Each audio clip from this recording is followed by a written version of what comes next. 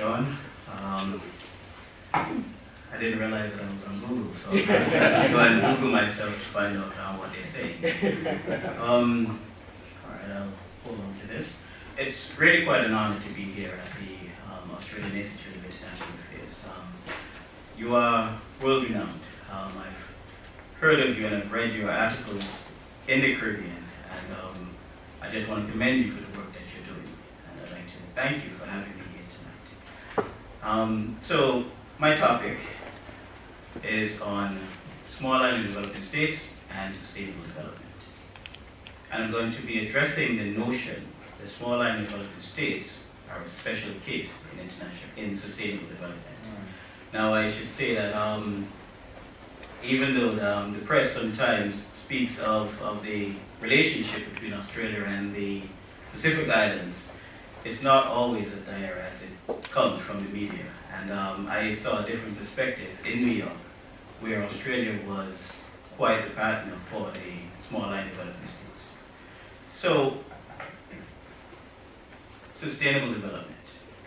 Sustainable development is the pursuit of economic development while ensuring that environmental preservation and social advancement are not hindered.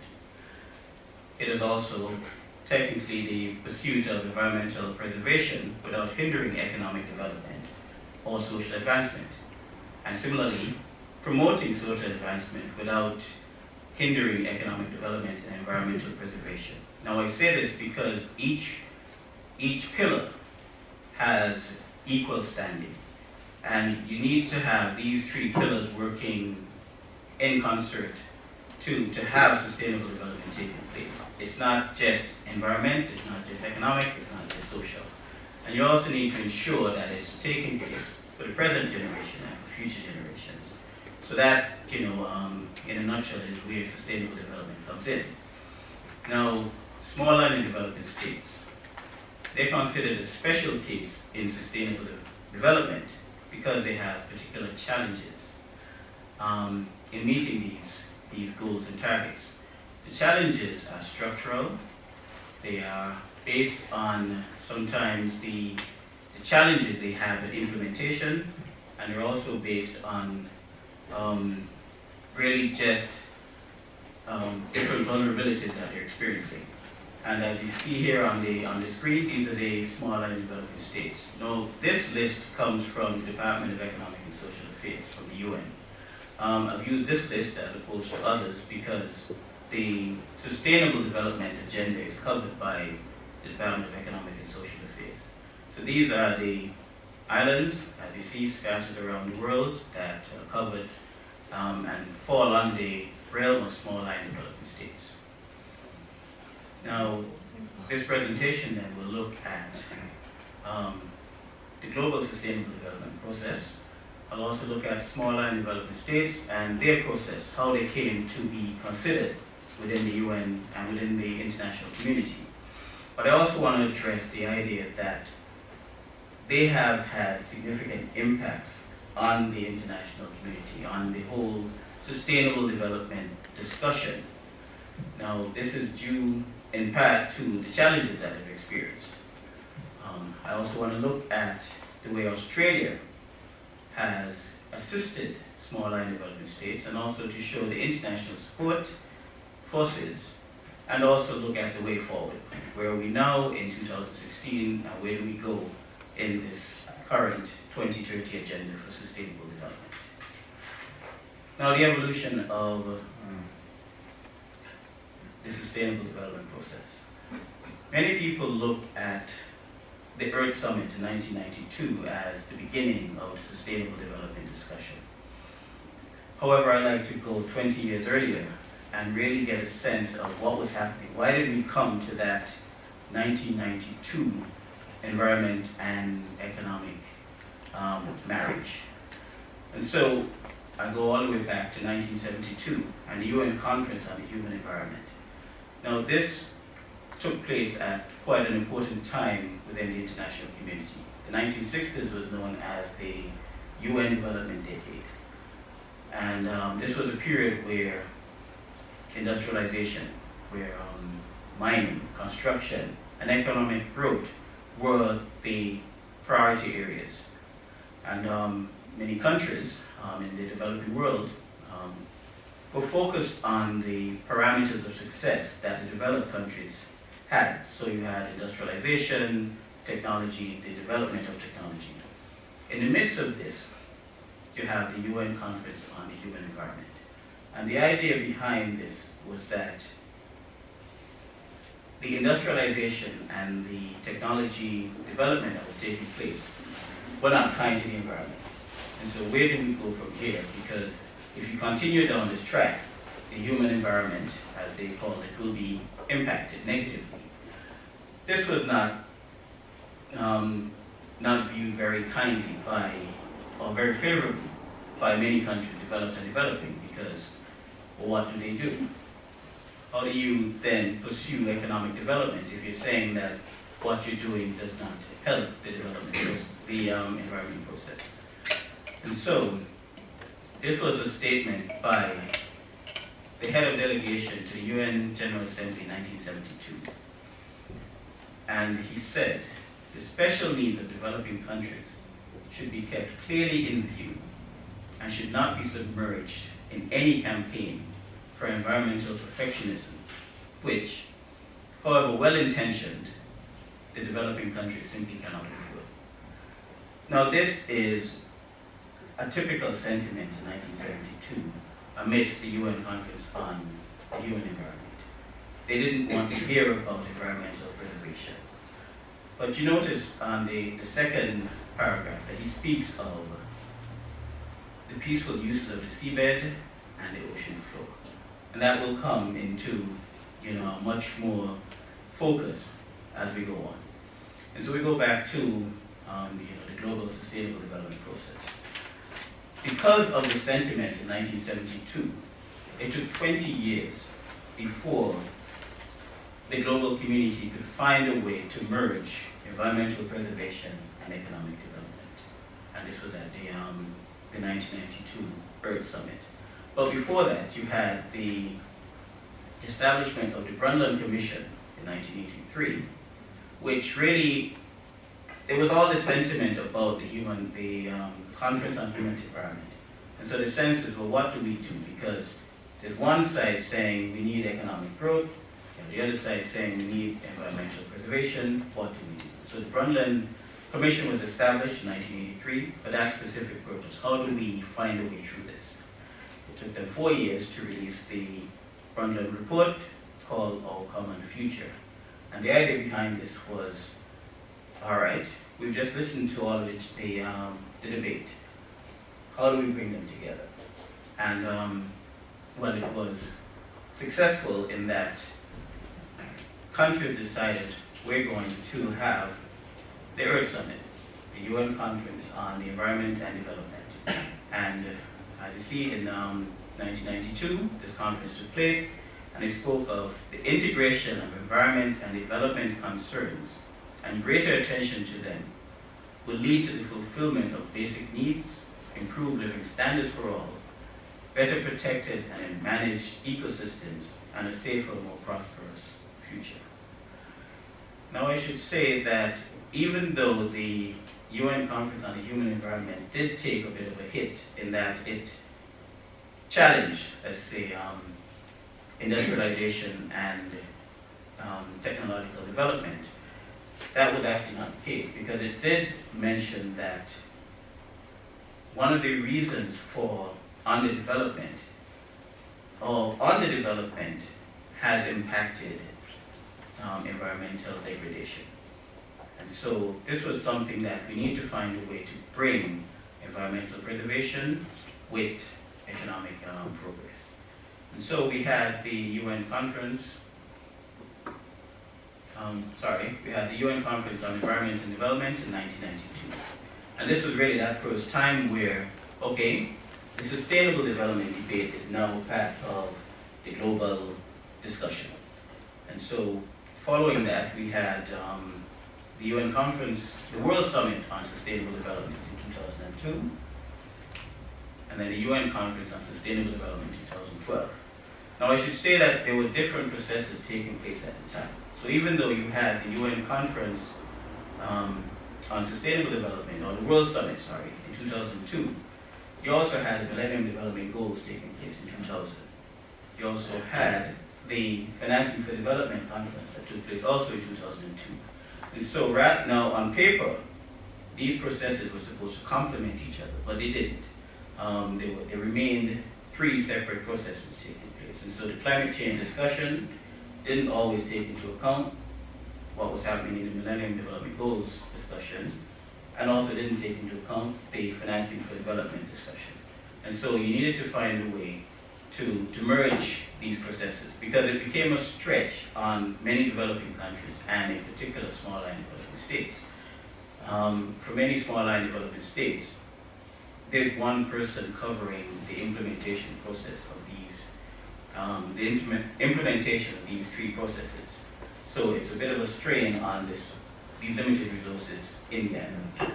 And it also explained why the UN Conference on Sustainable Development and the Sustainable Development Goals are so important, because they really sought to bring all of the processes together and say, okay, how do we go forward? Let's take all of this forward under one process, under one implementation exercise. Now I should say with the Sustainable Development Goals, they are universal.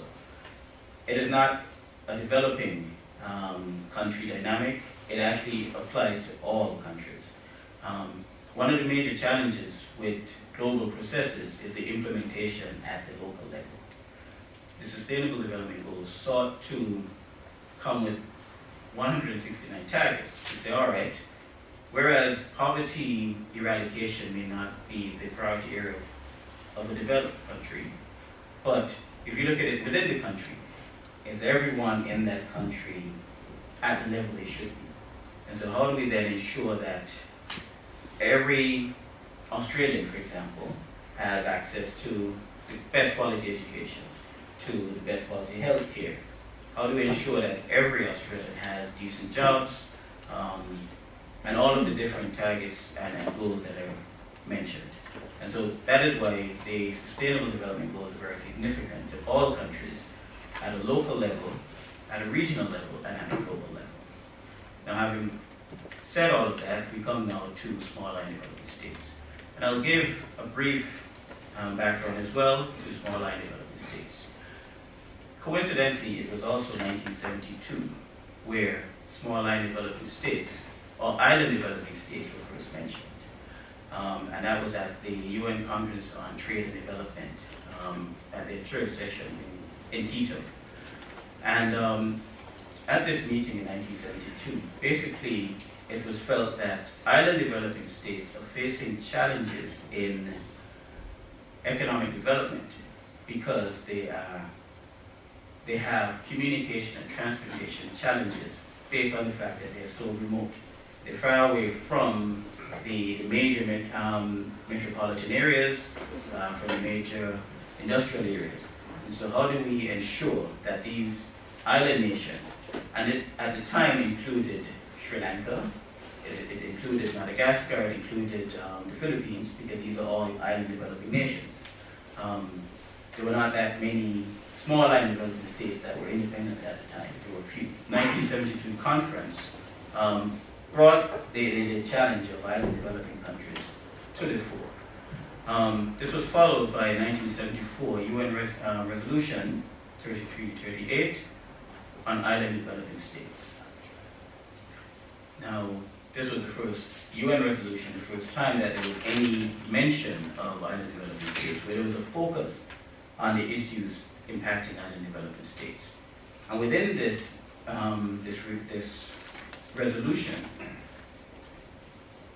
there was a call for further analysis, further assessment. What is troubling the island developing states? How do we help them? How do we ensure at the time that communication and transportation challenges are addressed? There was a report of a panel of experts that took place that same year. And this came out of the UNCTAD meeting. And this report basically showed the challenges that they have. And within that report, there was a special section on small island developing states. And so they realized that even though all of the island developing states had a challenge, small island developing states have an even greater challenge. And within that assessment, they looked at the economic challenges, but it also looked at the environmental challenges that they were facing. It looked at the fact that when a disaster struck, these small island developing states then basically were set back by several years, perhaps decades. And so the question was, how do we address the economic issues, but also ensure that if a disaster strikes, they are still able to have economic growth.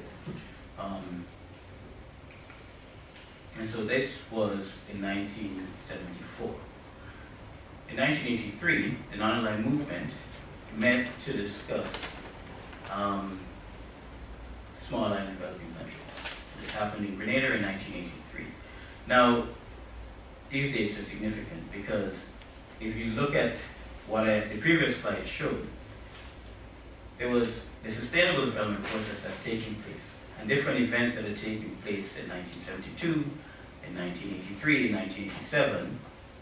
But here at the other end of the spectrum, there are issues taking place within the small island developing states that it's a separate process taking place. And so in 1983, following that now meeting, the idea of disaster mitigation, strengthening the island's resilience to disasters to help their economic development, that started to be discussed. And so within the islands, there was a sense of the merging of the issues of economic development and environmental preservation. And it was also mentioned within these discussions on the ocean. How do you harness the ocean? How do you utilize the fact that the ocean is there? Is it an inhibitor to development? How can we, as the international community, address the concerns that the islands are having because they are remote within the ocean?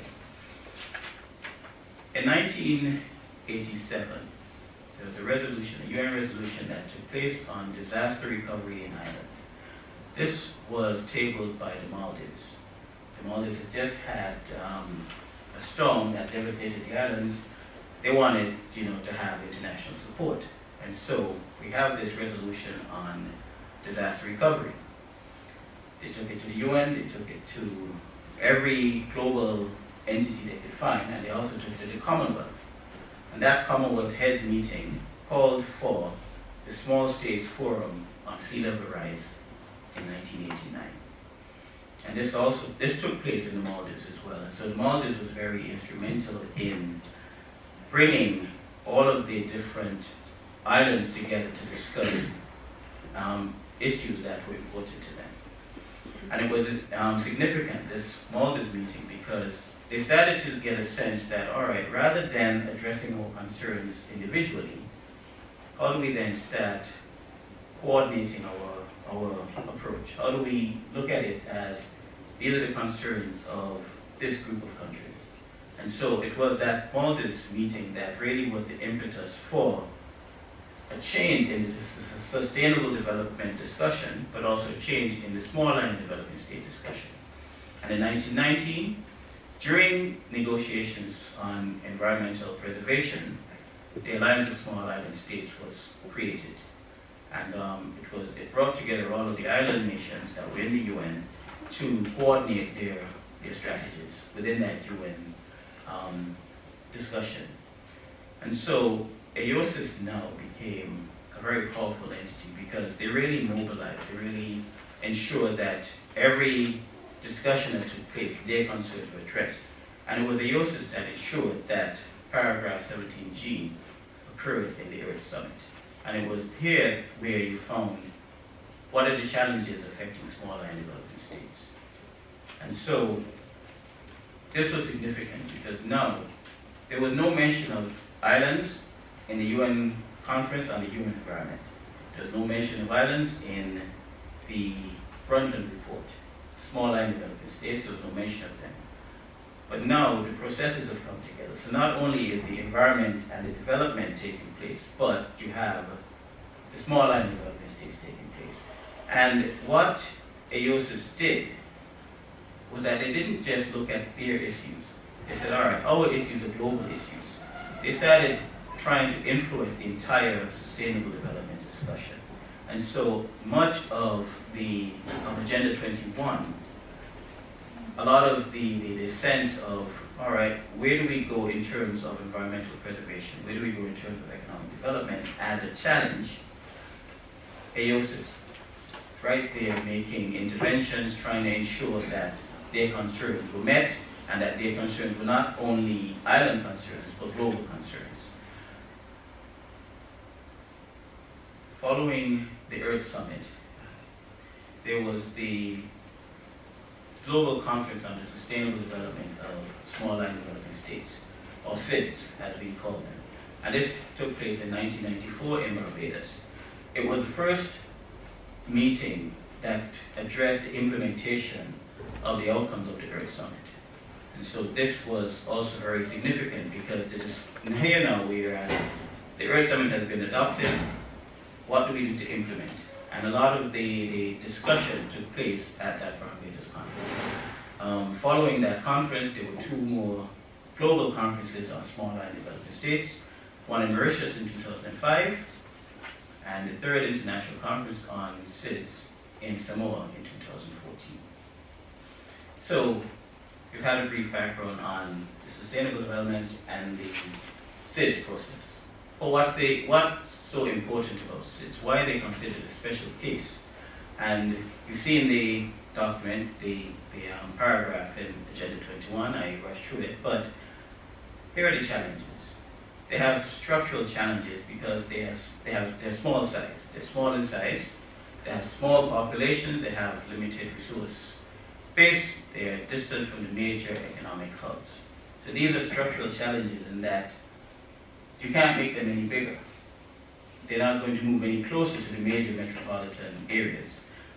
Their populations are still limited. And so these are structural challenges that were inhibiting their sustainable development implementation. They were also vulnerable to the economic fluctuations that were taking place. So when you have the global economic and financial crisis, because they're small open economies, they're greatly impacted by this. You also have environmental challenges. So a hurricane goes through. If a hurricane, well, hurricanes don't hit Australia, thankfully, but cyclones. Right. So there you go. So the cyclones hit, but it's not hitting all of Australia. It's hitting one state, one. But if it hits the Pacific, it hits the Pacific island. It's hitting the entire island, and so they really don't have anywhere to run if it hits. And so these are the vulnerabilities that they face. And of course, climate change and sea level rise. And because of their small size, small population, limited resource base, they have limited economic options. There are not that many economic activities that take place on the islands. And because of that, you have unemployment, you have migration. And so these are also hindering the economic development. But the thing about the islands is that because they're remote, they have unique flora and fauna, and they have their unique cultures and traditions that are found nowhere else on the planet. I can tell you in the Caribbean, there are 3 islands, St. Lucia, St. Vincent, and Grenada, and each one has a parrot. And this parrot, you can find it only on that island. And these parrots are actually like cousins to each other. But the one in St. Vincent, you'll not find it in St. Lucia, you'll not find it in Grenada, and they're not found anywhere else on this planet. And these are similar traits within the Pacific Island, within the Indian Ocean Island, within the Atlantic Ocean Islands. And so there's a sense of this flora and fauna are so unique that we need to find ways to preserve them. And so what we're saying is that international assistance is needed. Now, looking at the special case of SIDS, we know that there are challenges. This year alone, you saw evidence of the challenges. You saw Fiji got hit with one of the worst storms on record. At the same time, there are several Pacific islands that had one of the worst droughts on record. Coral bleach, not coral bleach, the coral reef has been bleaching throughout many of the tropical islands. And in the Caribbean, there have also been quite severe droughts this year. Now these are happening on islands that are still recovering from the global economic and financial crisis. And so how do these countries then ensure that they implement sustainable development strategies when they're still trying to deal with storms and droughts and high debt? And so this is why there is what we call the special case of SIDS and why international assistance is needed. Now, when looking at the sustainable development of SIDS, we've had 3 conferences. And the most recent conference, the Samoa Conference, produced a Samoa pathway. And these are the themes or the priority areas for the islands. And as you can see from this list, it's not just environmental. We have economic, we have social, we have environmental. And you see with economic growth, they mentioned sustainable tourism. And the sustainable tourism in terms of, because tourism right now is one of the major industries in many of the islands. And so how do we ensure that the tourism that takes place doesn't damage the environment? How do we ensure that the working class, the workers in tourism in the islands are not taken advantage of? How do we ensure that this is tourism that is happening now, and 10 years from now, the islands are still there to ensure that tourists can come and enjoy them. And so that is why we have that special reference to sustainable tourism. And you also see there's health and non-communicable diseases, because these are major challenges of the islands. You have social development, you also have the biodiversity and invasive alien species. The Samoa pathway also produced tools, or the means of implementation. And as you see here, the Samoa pathway spoke of partnerships. And the idea behind why was partnerships given such a priority focus? Because rather than looking at it in terms of aid, international support, it's looking at it as this is a partnership. We're working together to help the islands, but in helping the islands, we're also helping ourselves. We're also looking at any area of sustainable development where Australia can benefit and the islands can benefit. And so this is the partnership that they speak of. And of course, you have financing, trade, capacity building, technology, data and statistics, institutional support, monitoring, and accountability. So these were all the areas that they felt were necessary, the tools that were necessary to ensure that implementation was successful and that the sustainable development of SIDS can take place. Now, what is the impact of small island developing states in the sustainable development agenda? Because the SIDS didn't want to just be viewed as the victims. They didn't want to just be viewed as, all right, we're special cases and we're there, but they also had quite an impact on the sustainable development discourse. The Barbados Conference, as I mentioned, was the first example of implementation of Agenda 21.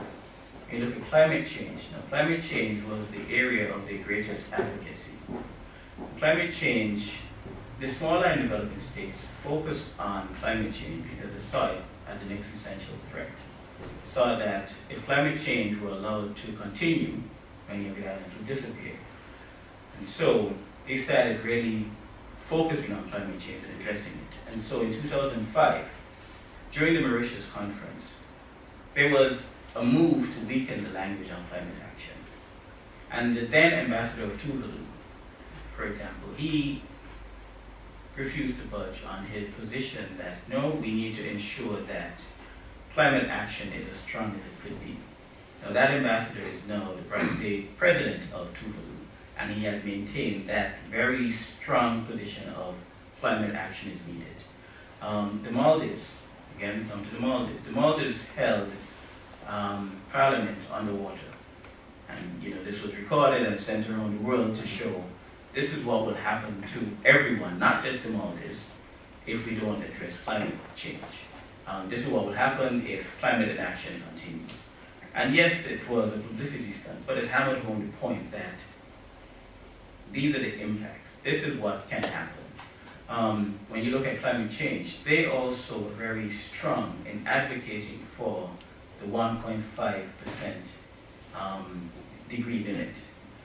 In the lead up to Copenhagen, that was the the point, 1.5. They actually had a slogan saying 1.5 to stay alive. And this was there were many countries that really felt that's not going to happen. I can tell you, I was at a meeting with another delegation that looked at us and said, well, do you have a plan B? Because that's not going to fly. To which we said, no, we don't have a plan B. Our plan, A, B, C, and D is 1.5. So in this year, the Secretary General met with the Alliance of Small Island States and said to them, well, listen, your stance really changed history, because there were so many countries that were determined, no, we're going to stick with 2 degrees, but now, with the Paris outcome, you see that 1.5 that's there.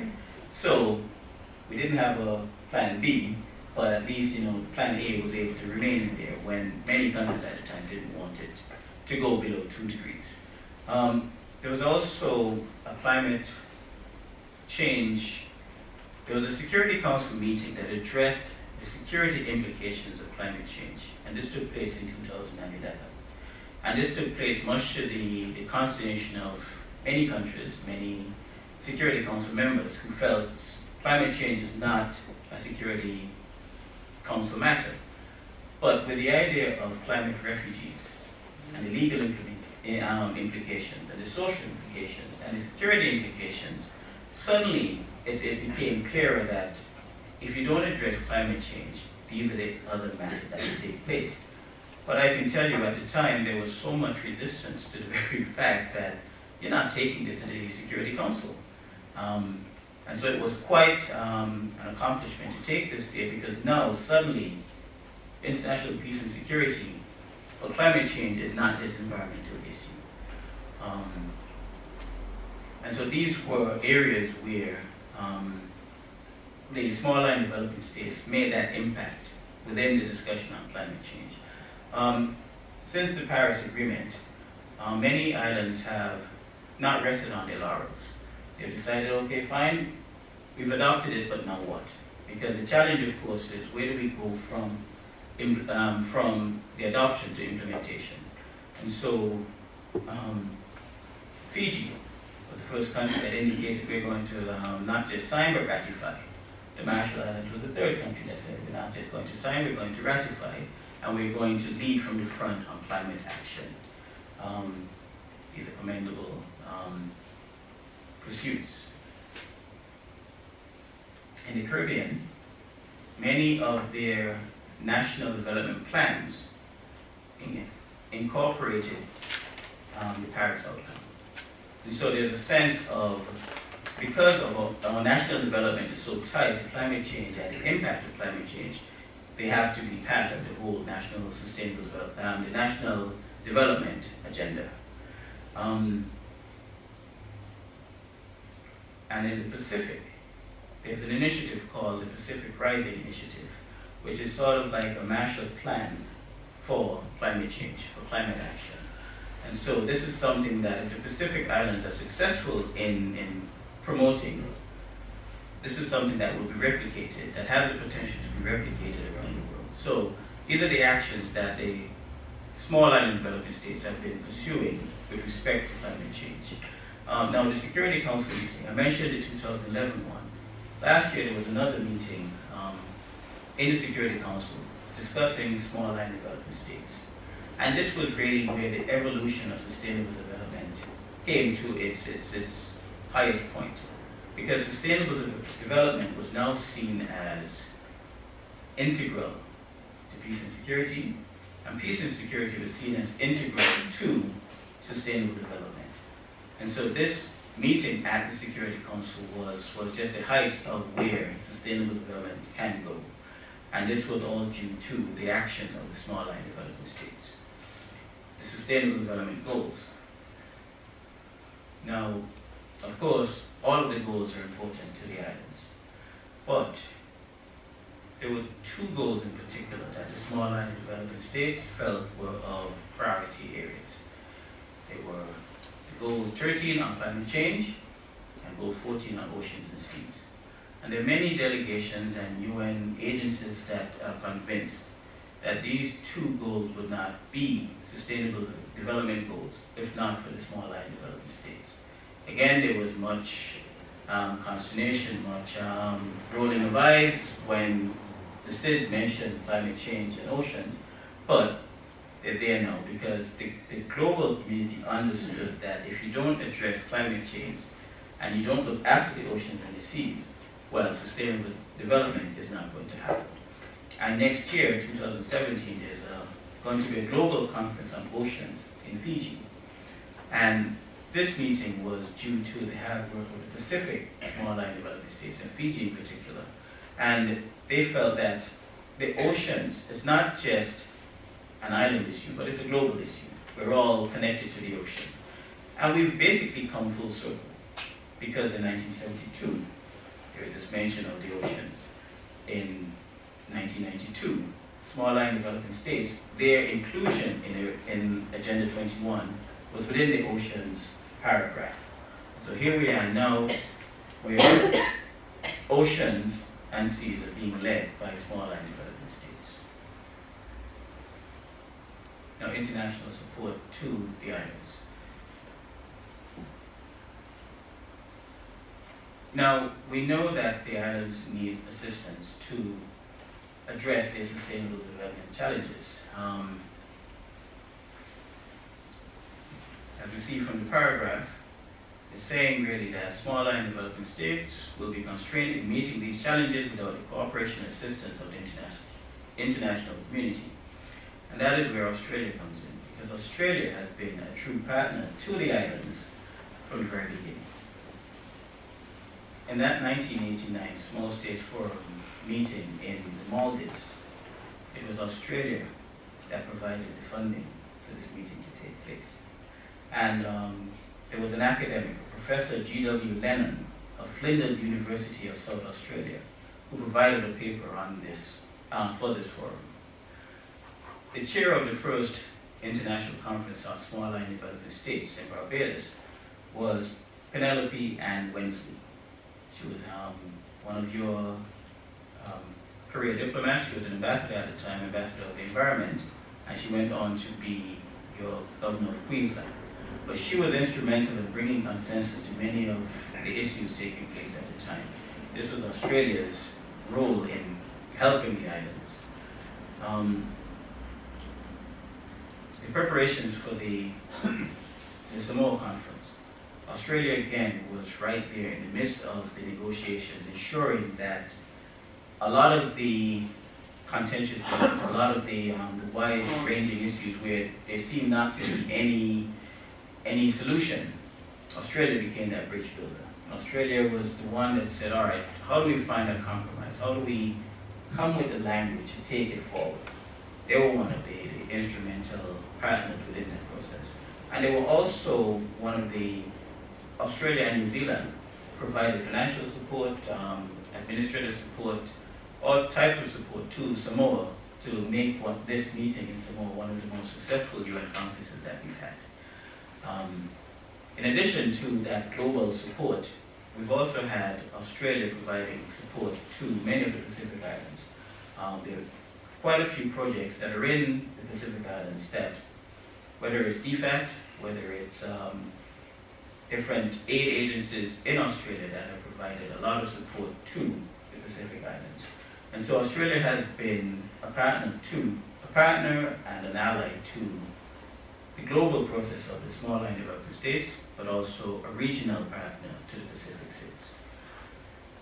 In addition to Australia's support, there has been international support to the SIDS, and I just have a few points of which activities took place since the Samoa conference.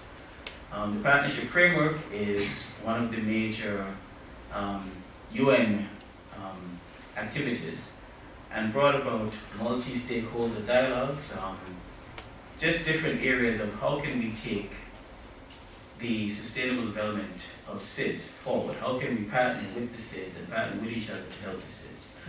There's a high-level roundtable on innovative partnerships in SIDS.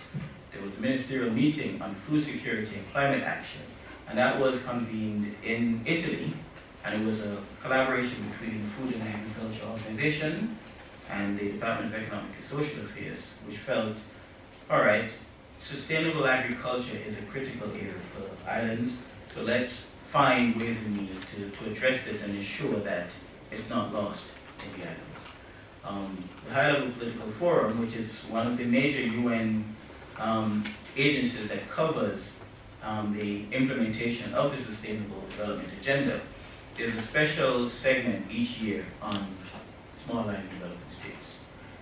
The Interagency Consultative Group on SIDS, it's the UN agencies with many international agencies or regional agencies. So the Pacific Island Forum, SCAT, different Pacific agencies, different Caribbean agencies, Indian Ocean agencies, collaborating with the UN agencies to find the best strategies to implement the Samoa pathway. And we have the Lighthouse Initiative, which was an initiative by the International Renewable Energy Agency that focused on renewable energy in the islands. And this was, it took place in 2014 at the Secretary General's Climate Change Summit. And so these were some of the activities that took place. Now, having said that, there are still challenges. International cooperation is still not as it should be. There are few partners, but all of the partners are not there.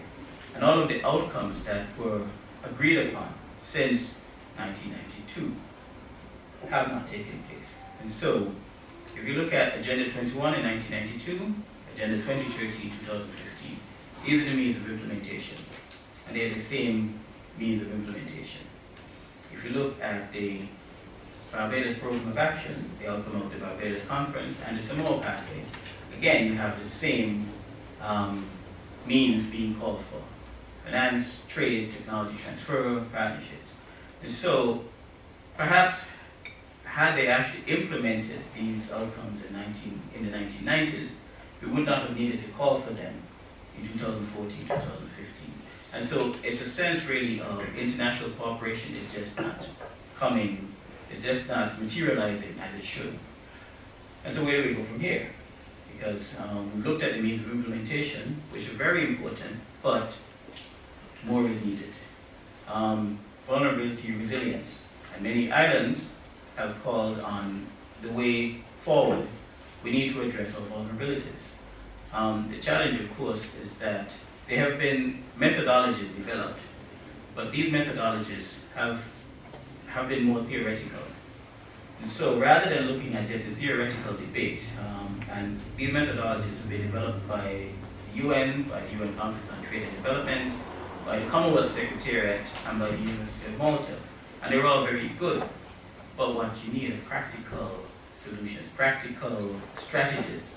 You need the resilience built, you need the seawalls built, you need mechanisms and institutions in place. And so that is what really is required. You also need to look at a global approach, because one of the challenges we have is when you look at the sustainable development of SIDS, it's on a regional approach. Countries have looked at it and said, all right, we're going to help our neighbors, or we're going to help countries that we have a geopolitical significance to us. This doesn't help the SIDS process, because you then have some wealthier SIDS, some more successful SIDS, and there are others that are just left out of the pool. And so the idea is we need to move away from that. We're only looking after our neighbors and our friends, but put systems in place. And the thing is, the aid and the projects don't have to be, it doesn't have to just be about money. If you put a system in place in the Pacific, it's a system that is applicable to the Indian Ocean, to the Atlantic Ocean, to the Caribbean. Similarly, if it's in the Caribbean, it's applicable everywhere. And so that's the global approach that we're looking for. Now, you have to also remove the culture of dependency. The culture of dependency is one of the, you will never see this in an outcome document, but it's there because so often, the first thing you hear is that, all right, well, you can't function, the sustainable development of SIDS will not take place unless there's international support. And this sentiment starts to trickle down that, all right, well, if we don't get support, all is lost. Now, we've called it since 1972 that small island developing states have challenges. They've not had all of the support since 1972, and they've been able to exist, and they've been very resilient. And so that sense of their resilience needs to remain. They don't always need to be told that, all right, you need a great benefactor to bail you out of your situation. They have great ideas within the islands themselves, and these are the things that need to be nurtured. We've seen from the Alliance of Small Island States, because they created this among themselves, and it has done great things, not just to the islands, but to the global community. And so this is where you remove the culture of dependency, and you start looking at true partnerships. Now, the hope is, of course, that partnerships will occur. You don't just want the islands to be self-sufficient. Well, you do want them to be self-sufficient, but you want partners. You don't just want aid, you don't just want a donor community. You want to ensure that 40 years from now, we're not still saying, well, and so this small island development states are a special case in sustainable development. What you want to say 40 years from now is small island development states are partners in sustainable development, and they have something to offer to developed countries, and developed countries have something to offer to them. And so that is where we are from here. We have to build the private sector. We have to engage with the academics. During the Samoa conference, and I'll end on this, Australia spoke of economic diplomacy. It spoke of finding ways to build the private sector to focus on entrepreneurship, innovation within the islands. And this, I think, is one of the ways that we can go forward, because you need that private sector to be developed. You need many of the islands to have other options other than a one industry. And I think when Australia made that point in Samoa, it is something that can be replicated throughout all of the islands. And so not just in the Pacific, because as you understand, my position is a global position. If Australia can engage with all of the islands, the Caribbean, in the Indian Ocean, in the Atlantic Ocean, it can be to the benefit of Australia, it will be to the benefit of the island, because now you've just developed the private sectors. And so that is the partnerships that we're speaking of. Thank you.